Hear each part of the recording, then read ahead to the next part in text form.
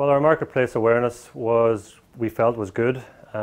We realised then once we joined the programme it was a lot better after, basically by the amount of people coming into the showroom.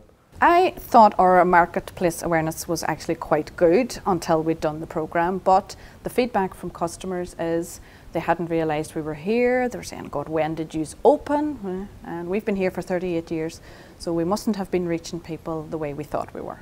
Since advertising with Highland Radio, we're getting a lot more feedback from areas of the county that we wouldn't have, so definitely word of mouth has increased.